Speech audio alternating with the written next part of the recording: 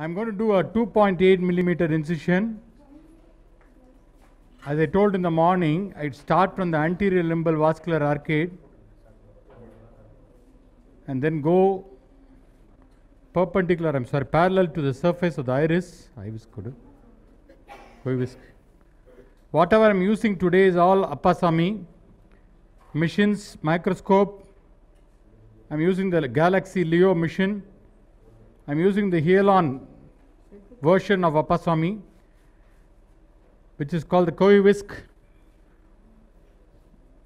Light paranga. The Galaxy machine is the new kid on the block. Can you center it a bit? Sorry. It's not properly centered. It's okay now? Yeah, that's better.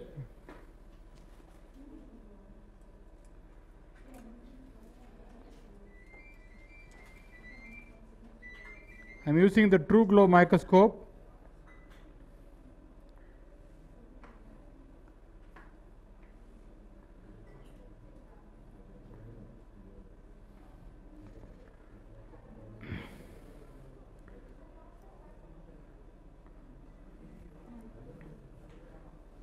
Appasamy has got almost everything with them,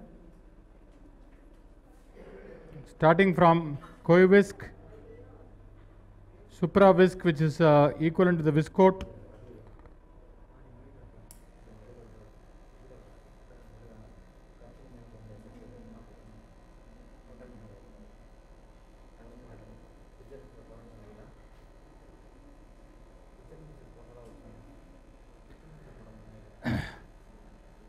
since I'm putting in focus, I'm making sure the rexis is about 5 millimeter.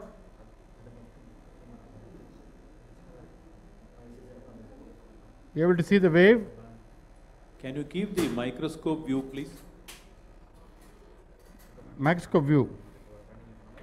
Please, internal camera, ma.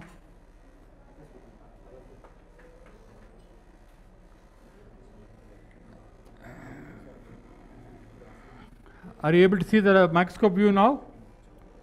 Yeah. Perfect. Okay. I want you to see this orbit handpiece here. Can you show this handpiece here? This is the world's lightest handpiece. You can actually do the surgery with your little finger. This is called the orbit handpiece. It's got longitudinal as well as transverse phaco. And this Leo machine, which I am using regularly, gobbles up even hardest of the cataracts with great ease. And the orbit cool mode is something which is a very unique feature of this particular machine. Yeah.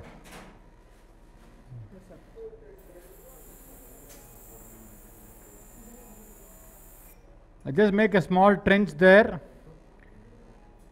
and then I switch over to the Phaco 2 settings.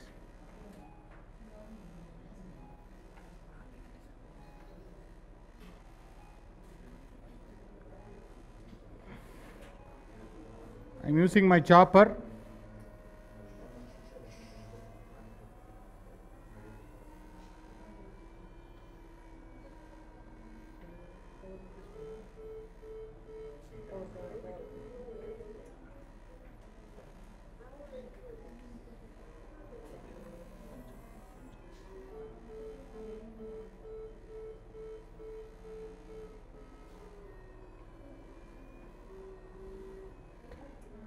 It's a fairly hard cataract.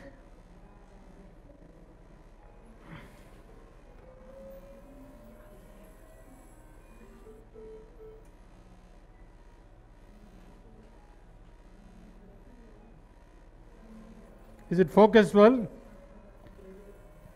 Yeah, it's fine.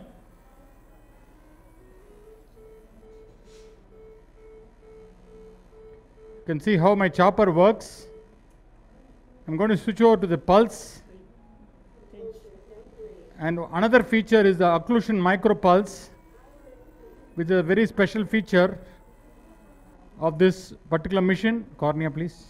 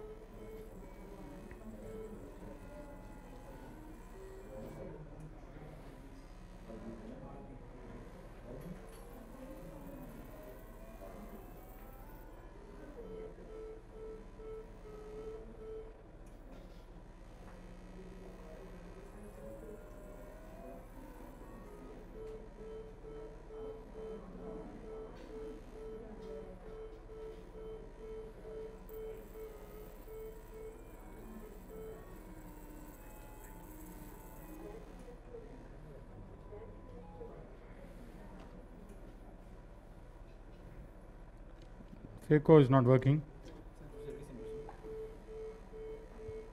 The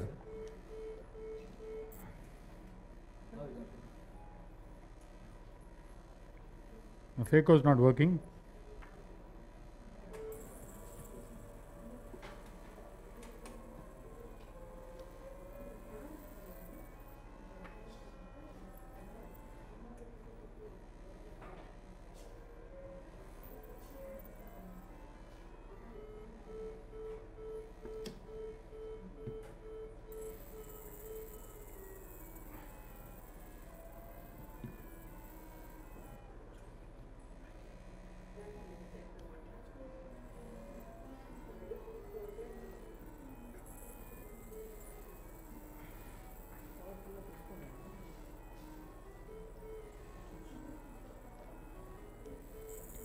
I'm using about 450 millimeters of vacuum.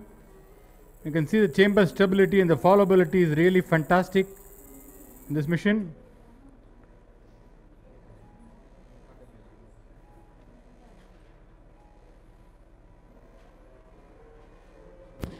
The handpiece is on the orbit cool mode. The orbit cool mode gives very low phaco energy, and you can have the ascending order of the duty cycle. As you know, the duty cycle is the on plus off time divided by the on time. Second instrument.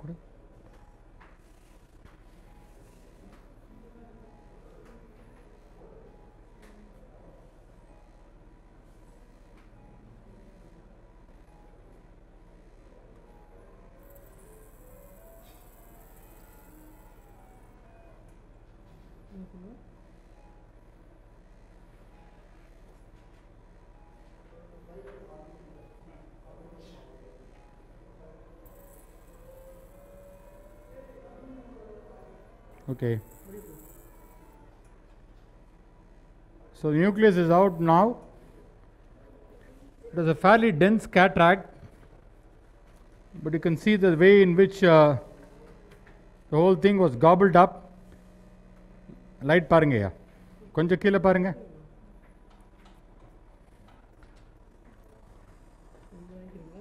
Yeah.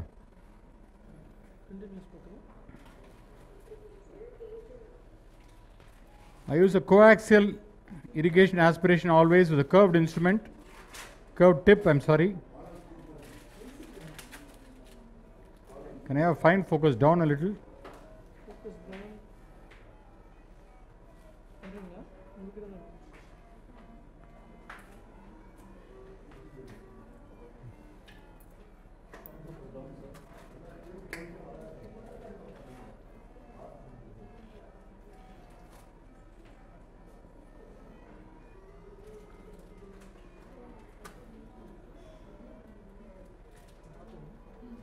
Capsule polish.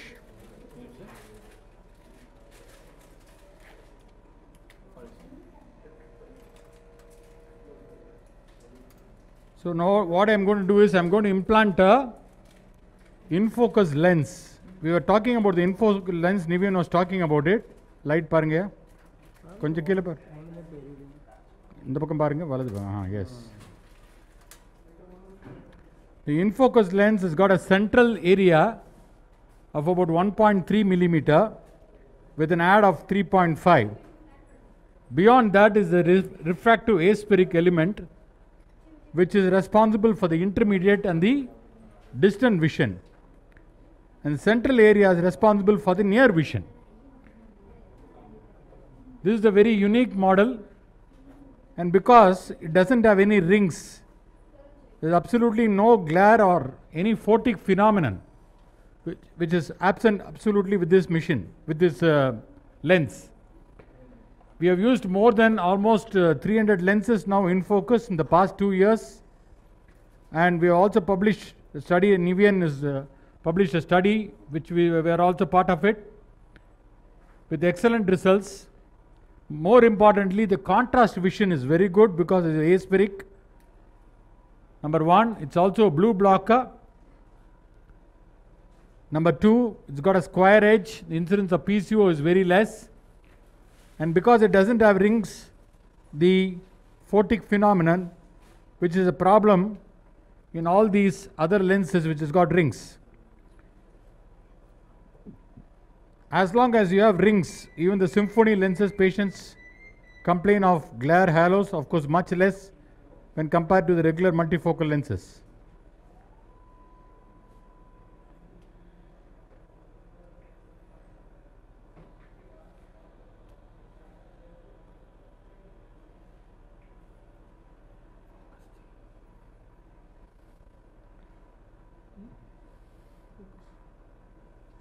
Focus down. Are these preloaded just like the suprafocal lenses? No, it's Do they not come in the preloaded. same- It's not preloaded. We have to load it in the, they have an injector.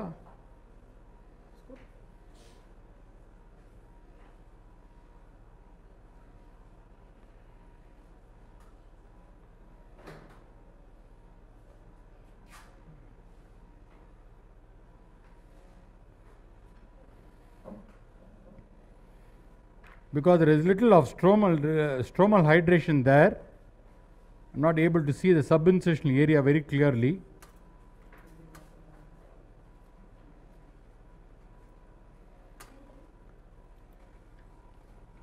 As you see that the lens automatically centers in the bag, and you have to make sure that the Purkinje image is right in the center. Of course, removal of the viscoelastic is very critical from underneath the lens as well in all the patients, whether it's a toric or a multifocal.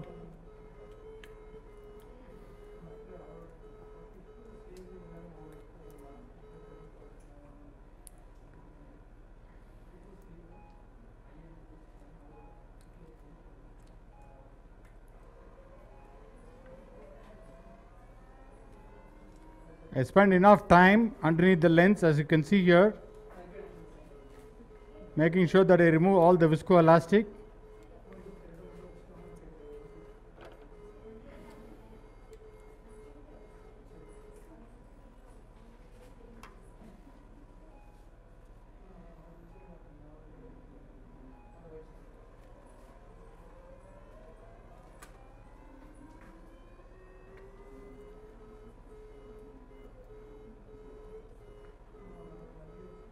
You can see the central area, it's a slight dip on the optic, which is a unique feature of this lens. The intermediate vision is very good. The near vision is, because of the add of 3.5, it is fantastic. And more importantly, the contrast sensitivity is very good, and the photic phenomenon are almost nil.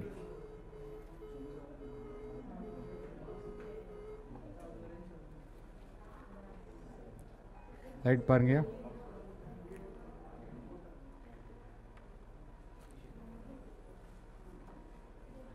That's the end of the surgery. ICV could do. I always give intracameral Vigamox. I don't want air. Light பாருங்க. அப்படியே அப்படியே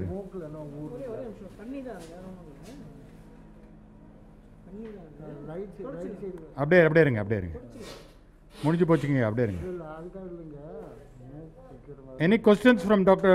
from the panel? அப்படியே அப்படியே அப்படியே அப்படியே பேசக்கூடாது. It was a nice surgery. So what is the add here? 3.5. The central zone. Okay, it is just 1.3 millimeters. 1.3 millimeter.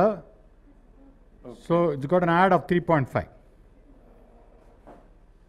I always make it a little tight. You can see here the tightness is very important. And I always ask the patient whether in topical anesthesia whether they are able to see the light.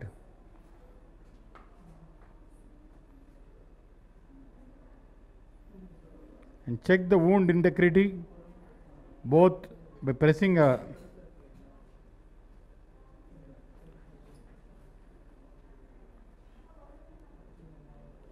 So where do you place this actually as a bifocal or a multifocal lens? This is extended depth of vision lens, EDOF. It's an extended depth of vision lens. It's not a bifocal, it's not a multifocal, it's not a trifocal. It is the extended depth of vision lens. Only difference between Symphony and this is that it doesn't have rings, and Symphony is not very good for near vision unless you do micro mono vision, and the patients still complain of the photic phenomenon in Symphony.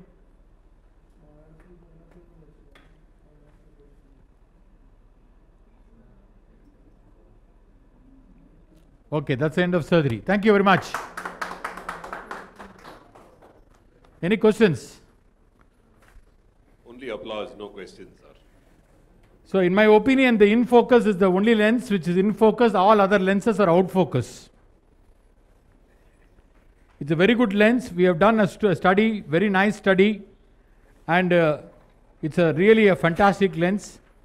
And we have to give it to Appasamy because the microscope, everything, whatever I use today, is all Appasamy products, including the Leo machine, which is a fantastic machine, and the vitrectomy machine is also coming into play. That is the Robo Venturi system. It's called. This is the peristaltic machine. The Robo Venturi, which is also coming, which can be used for both for phacoemulsification as well as for the vitrectomy, which is similar to the Turbo Vit, with of course additional features in the Robo Venturi. This is the Leo Galaxy, which I used just now, peristaltic machine, a really fantastic machine it is.